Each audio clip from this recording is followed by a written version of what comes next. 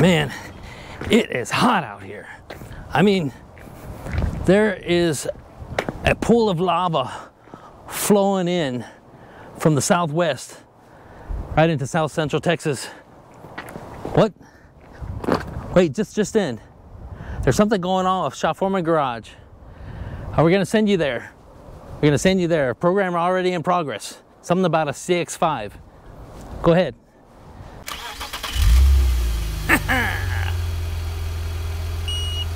Oh no.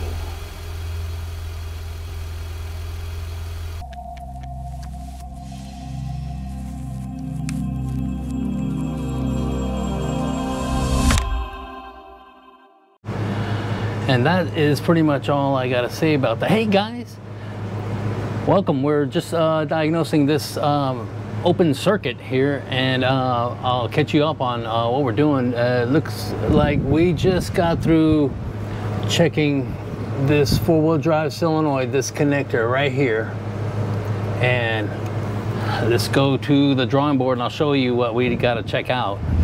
Okay, what we're looking at here is we have this code set, this P1887:13, and it is for this open circuit. It's detected in all-wheel drive solenoid circuit is open, and we've started to go through this flow chart already. And the first thing we did is we need to inspect the solenoid to see if there's any kind of malfunction, and we need to go to the inspection of the solenoid.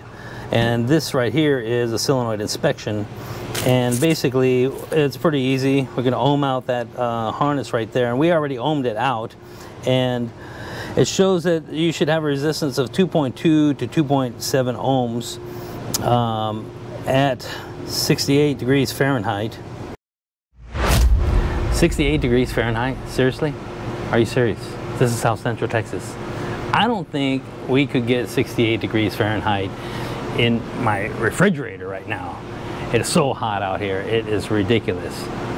I mean, I'm serious. It's ridiculous. It's ridiculously hot. 2.7 ohms is what we got.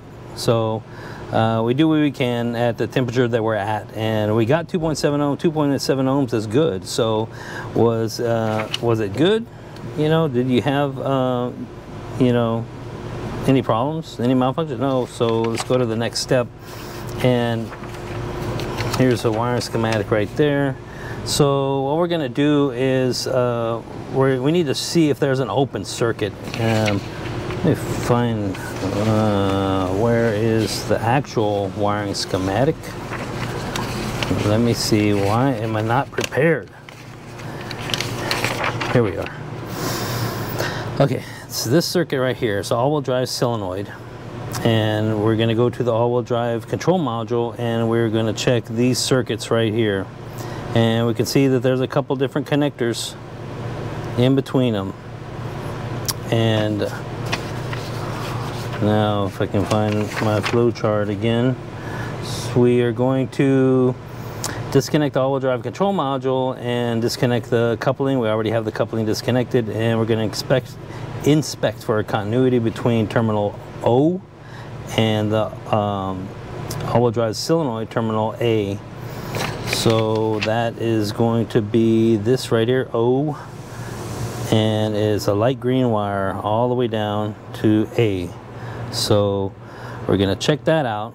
If that checks out fine, then what they're going to have us do is check for continuity to ground, and there shouldn't be continuity, so we wouldn't have a short to ground. So we're checking for open circuit.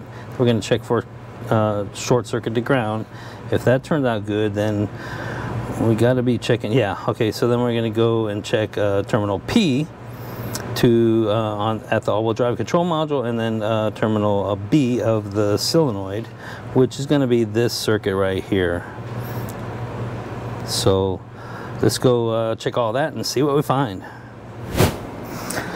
Okay, so this is the all-wheel drive control module right here, and I've already taken the liberty of pulling these panels off, which aren't really hard to get out. Y'all seen me do that before. And just to show you where we are, we're on the passenger side front kick panel, And I'm going to disconnect this connector right here. Come on. Okay. And here is a diagram. This is the connector we're looking at right here. And we're looking at O, which is that top one on the left. So I don't know if you can read that with this camera, but it's a light green terminal right here on the top left. And if we look back here, we're looking for the light green on the top. There it is right there. Because we're pretty much looking at the connector from the back. That's what that's showing, the connector from the back.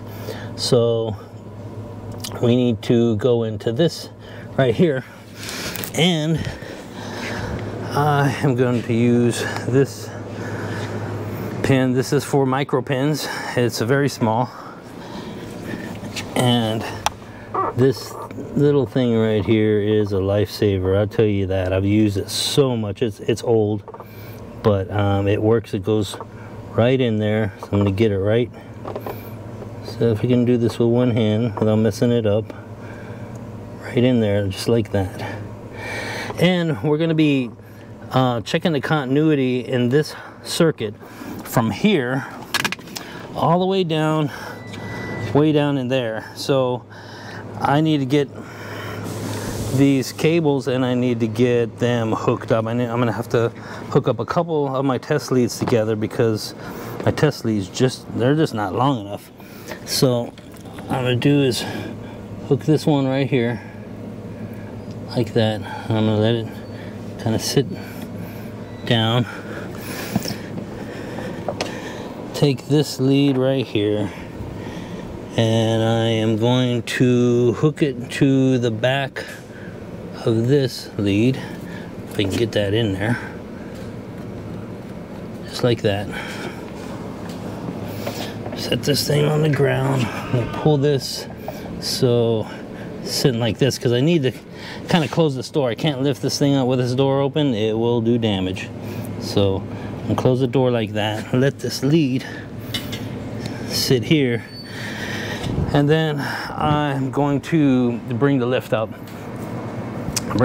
And get under there, and I'll show you what we're hooking up to. Okay, here I got my voltmeter hooked up, and I got it hooked up to this wire that's going up into that doorway right there. I have this other lead right here so I can check it. I'm gonna turn this on. So we're checking continuity, checking ohms. And where are we? This wire right here is what we're looking for. We're looking for the green wire, which is on this side. I don't know if you can see that. So I'm going to check that, and I'll see if I can get this lead up in here. I'm just going to touch it if it lets me. The lead's getting caught on something. I'm gonna touch it right there, and there we have, we're showing 1.9 ohms right there, and that is continuity. They're not saying that it has to be a certain amount of continuity. Of course, you want it to be good, you know. 1.9 ohms, it's not that good, but it is continuity. And of course, I was just barely touching the thing with this, and you know, I haven't taken into account, you know, how much resistance is in my leads, and I got double leads hooked up, but good continuity. We're checking for a short or open circuit. That's definitely not an open circuit. So let's move on to the next thing. So the next thing is to check it for short to ground, and anything here, I mean, the exhaust is grounded, you know, the rear differential, that's grounded. I could poke this thing into this, you know, maybe that bolt there, all that's ground. And I'm actually not getting anything when I touch this on any of these spots, and I'm moving it to different spots. I'm not getting anything at all. So that's good. We don't have a short to ground. So Now we're going to go check the other lead. So let me move all this stuff out of the way, get the vehicle back down, and we're going to switch to that other lead on the all-wheel drive control module and see if there's an open circuit in that circuit. There's two circuits going to this solenoid, and according to the code, we have an open circuit, so it's got to be in one of them. This one wasn't it. Let's check and see if the other one is. So I'll do that right now. Okay, we are back in here, and I'm just going to go ahead and pull this out. I'm going to leave my leads onto it, and what we're looking for is the brown wire, which is right next to its P. It's a brown wire right there, and that's the one that's right underneath it. So there's green wire, and then you see the brown wire underneath. So when I flip this over, it's going to be the one on top. So see if we can go into this one right there. Okay, got it. Carefully lie that down. Close the door, but not all the way. And then, okay, I'll get this thing back up. Let's check the other one. Okay, we're back underneath here. I got my lead hooked up, and I got the other lead here, and we are going to the next one. So the next one is the brown one. That is the one right next to it. So you can see that it's the one on the left that we're gonna try to get to. So let's see if I can do this with one hand. Get this up in there. And I just want to touch it. Just like I did the other side. Touch that in there. And I am not getting anything. Sorry about that. Okay, hang on. Let me see if I can stick this in there. Okay, I don't know if you can see that, but I have that stuck in there. Now this is my back probing pin, so it's very small, and it is just barely stuck into the end of this bigger connector. So I'm not worried about, you know, opening up a pin tension or anything like that. So I just needed to mention that. I have it in there, and I have nothing. I got out of limits. So that basically means it's an open circuit. So let's go back to the wiring schematic and see if we can find that other connector, where another connector is, so we can get closer to the all-wheel drive control module. All right, this is what we are looking for. So we have an open circuit in here somewhere. We're checking it from here to here, and what we checked it from here, and we have an open circuit. So we're going to go to the next connector over, the easier one to get to.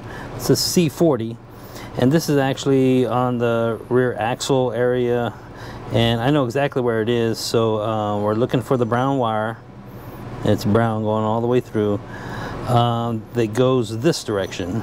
And as you can see, this little arrow that's pointing down, that little arrow right there, that means that this side of the connector is the male pin, this side is the female pin.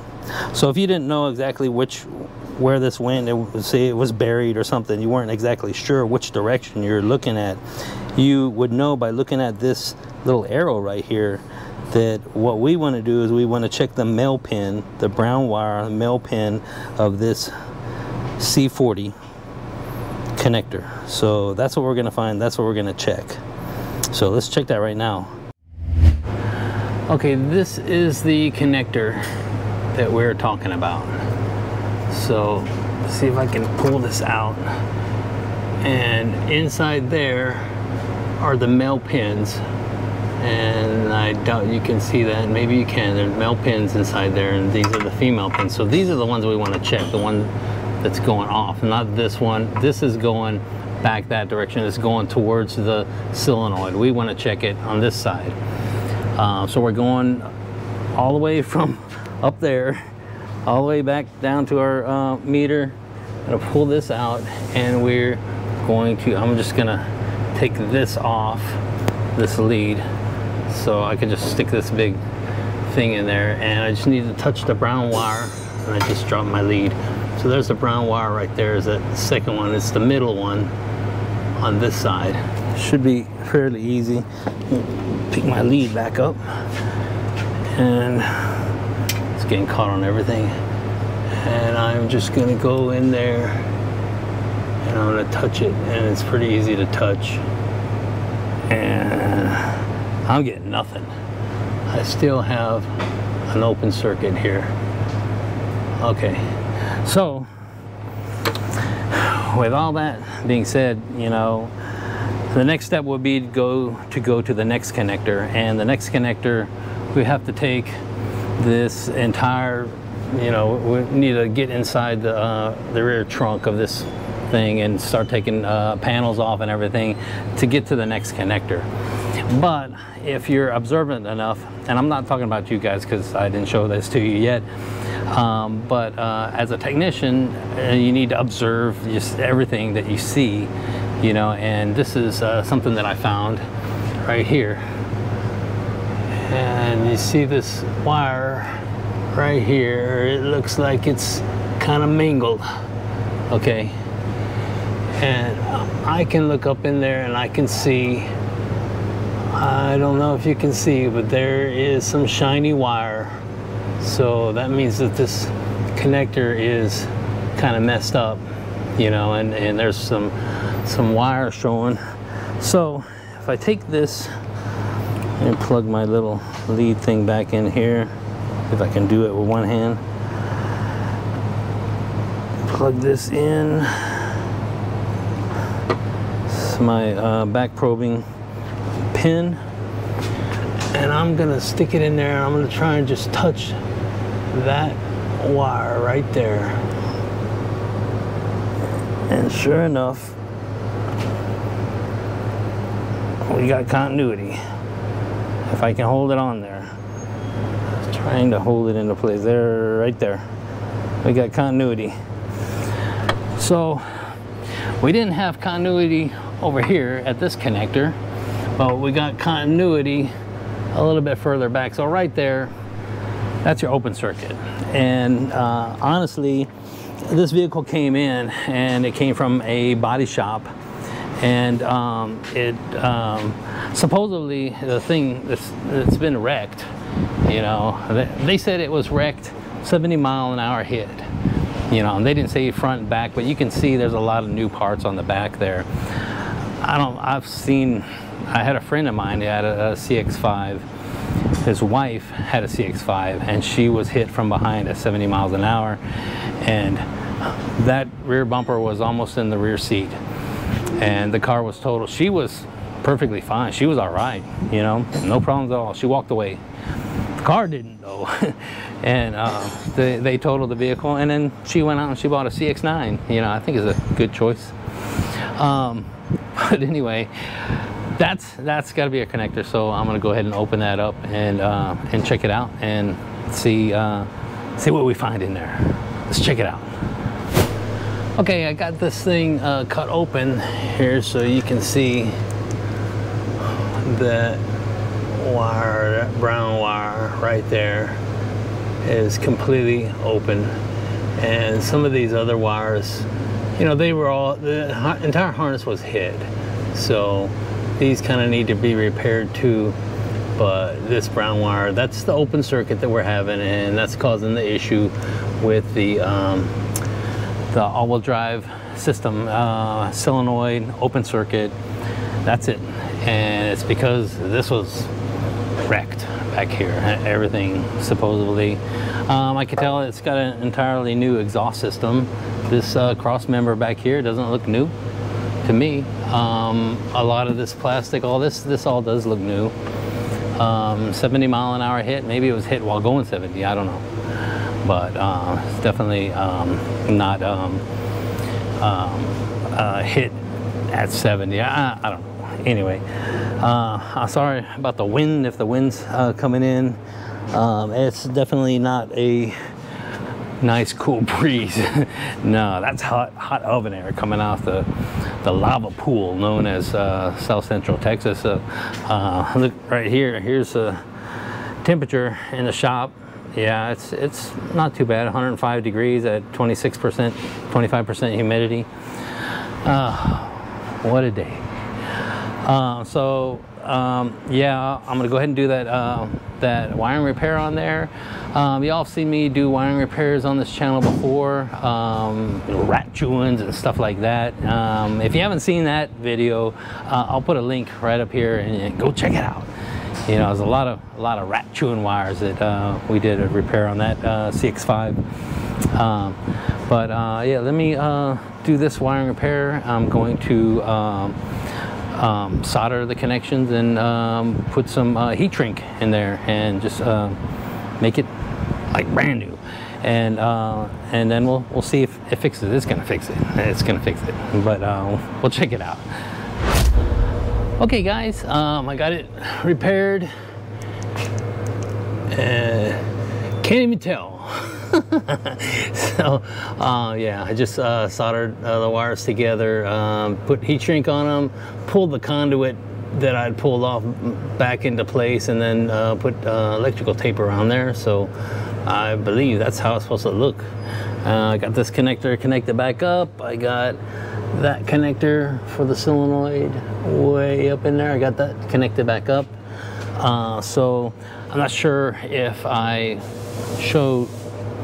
had shown you what it was doing, but you know, on the cluster, as soon as you started it up, it said there was kind of a four-wheel drive, all-wheel drive error, and stuff like that. And this, without even clearing codes, let's start it up and see if that's still there. We need to clear the codes anyway, but let's just check it out. Okay, let's start it up. I got everything down there in the corner. You probably can't see the all-wheel drive control module. I got that plugged in. I still need to put that trim back together. But let's start this thing up and see if it still shows that there's all-wheel drive malfunction. So I'm gonna go ahead and crank it up. Service past due. Yeah, we can't do anything. Oh, look, a vehicle system malfunction.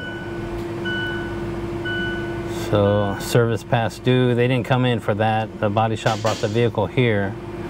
So I don't see the message saying that there was an all-wheel drive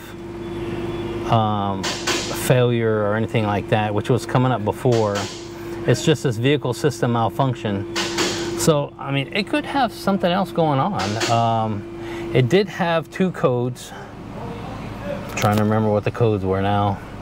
It did have two codes. It had a code in the PCM, but there's no check engine light on. And it definitely had the code for that all-wheel drive open circuit and all-wheel drive solenoid. But oh my God, the code in the PCM had to do with the same thing, that there was a malfunction with the all-wheel drive system. So they were kind of together, you know. So let me get this thing. I gotta hook up MDARS and see if we can clear the code and see if that goes away. So let's do that right now. All right. Here we got the MDARS system hooked up, and these ones that you see in blue right here, and we haven't showed this on the channel before, like that's for the amplifier, and it basically is saying that the module didn't respond. Usually if it's something that's not included in the package in this, it'll show up as blue. It's like it does not have that. So just to let you know, yeah, so, well, the blue says no communication or not equipped. But we do have the 4x4 and PCM, and so it's still there. You know, it still has the codes, differential oil temperature, short. Oh, okay, so it's gonna set some other codes because I had turned the key on and I had different connections unplugged and stuff like that. So we can't really trust any of this. So, and let's just see what the PCM says. Exhaust flow control valve. It did come from the body shop, and they did some work on it. So who knows what they put that entire exhaust cap back, you know, whatever exhaust on there. So no telling, you know, what they may have done. So instead of going by this, what I'm going to do is I'm just going to go ahead and clear these codes. So I'm going to hit that little sweep it under the carpet icon, and yes, I want to sweep it under the carpet. We don't want to see it again. And let's see what this does. So it's cleared them. Let's go to next. It's going to check to see, it's going to check them again and see if we got any codes popping up after we've cleared the codes. So come on, let's get them codes out of there. What's taking so long? Just spindle round and round.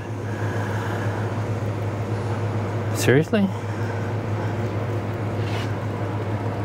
Okay, so it's checking the codes after we've cleared the code. And of course now we got green lights all the way across.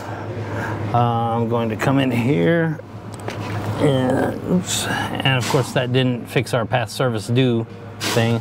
I'm going to turn the key off and start it back up. Kind of felt like the battery was a little bit low. Okay, vehicle system malfunction. So there is something else going on here.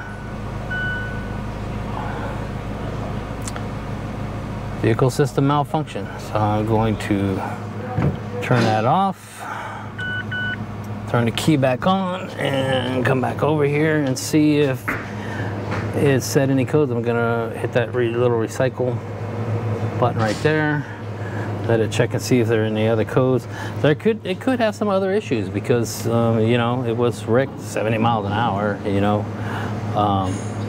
So let's see what else it may come up with. Shouldn't be that that four-wheel drive system, at least not that solenoid, because we just fixed that open circuit. Come on, what is it? Okay, so it's going back to PCM. I want to check that. And exhaust flow control valve. Position circuit low. Usually a low circuit low, it usually means a short to ground.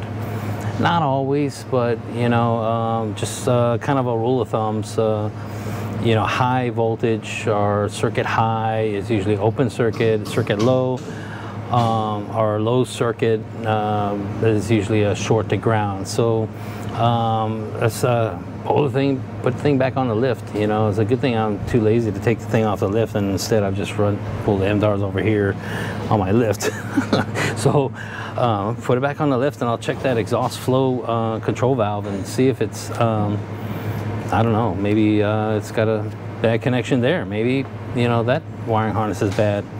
So let me put it up and check it out. Okay, I got the thing up on the lift. Let's check it out. This entire exhaust looks brand new, you know, going all the way back. As a matter of fact, it still has this paper and stuff, and that's the way, you know, they like to do it. Let's just put a bunch of paper, you know, on the stuff that gets really hot so it can catch on fire, you know. And so this entire exhaust, including of course this muffler if it was hit from behind, is all brand new. Here's the valve in question, and this looks like a whole new harness, and it's going up underneath there, so we may have to pull this off to check it out. But looking at this right here, you see that? This thing was loose. It wasn't plugged in all the way, and it looks fine. It's brand new. So let's plug that in all the way. Oh, let's see. Let's clear the codes and see if that comes back. And if it does, then we're gonna have to get into here and probably check it out. First, before doing that, we'll probably check the flowchart and see what the flowchart says, and That would probably be easier. At least we can find out. Are we looking at open circuit, short circuit? What are we looking at? But first, let's clear the code and see. That could have fixed it. That thing loose. It just wasn't plugged in. So let's get it down and clear the code and see what happens. Okay, I got the thing plugged in right here. I got the key on. Got MDARs hooked up. I am going to sweep it under the carpet again. Hey, yes, I want to sweep it under the carpet. So just to verify, I mean, this might not do anything. So it went ahead and cleared the code. Let's check it again. It's probably going to say the coast is clear. Then we'll have to start it up and then see if it happens again. So sometimes, and I don't know if this is going to make any sense, if I can even explain it properly. Some PCMs, inside the PCM, there's a circuit sending out a particular voltage, just say like 5 volts, and there's like a small, what you would call like a voltmeter hooked up to that one circuit, and it's checking to make sure that it has 5 volts going in. And if that circuit is shorted to ground, then that circuit will go low and it'll set a code for low voltage, you know. It may be setting a 5 volt signal out, and maybe it's expecting it to use a certain amount of voltage, so maybe it's looking for like 2.5 volts or something like that. And if it goes to 0, then it figures that something's drawing it down too much, it's low voltage. If it goes back up to 5 volts, then it says it's a high voltage. So that determines on if it's going to set a code of low voltage or high voltage. Now that's one way. Another way is it's sending voltage out, it's going through a circuit and it's coming back, and instead of the little voltmeter checking the voltage going out, it checks the voltage coming in. And it could be showing a low voltage when you have an open circuit because it's not getting any voltage back. So just that kind of rule of thumb, low voltage is short to ground, high voltage is open circuit. And that's, you gotta kind of take that with a grain of salt. It all depends on how the system looks at it, you know. But anyway, and in this case, you know, that connector being open, you know, not connected properly, if that's the, you know, what's causing it, you know, that's definitely not a short to ground, that's definitely an open circuit. Okay, so I got everything cleared here. Let's get in here and turn the key off, start it up. Service past due. Service is still past due. Service is still past due, but I don't see any other faults. So that was it. That thing was just unplugged. But the body shop did that. You know, it wasn't me. But okay. It's the way it goes sometimes. You just got to make sure that, you know, when you plug the stuff in, it clicks and it's plugged in. But I mean, we've all been there and we've all done that for sure. Okay, I just wanted this to be a short video.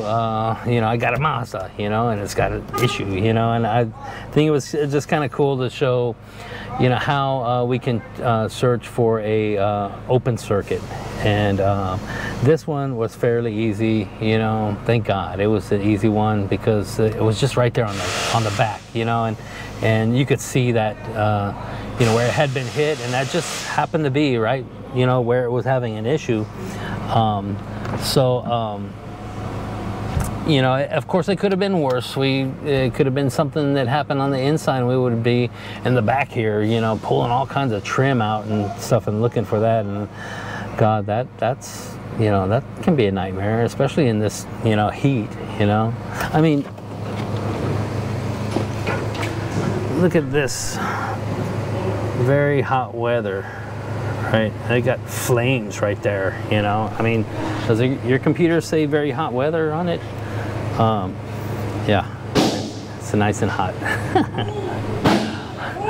As always, thanks for watching. Don't forget to like and subscribe if you haven't already. If you haven't, man, what are you waiting for? hit the button, subscribe. You know, it doesn't cost you anything. It's free. You know, and hit that bell. That way you get notified. I appreciate the heck out of each and every one of you, and I will see you in the next one.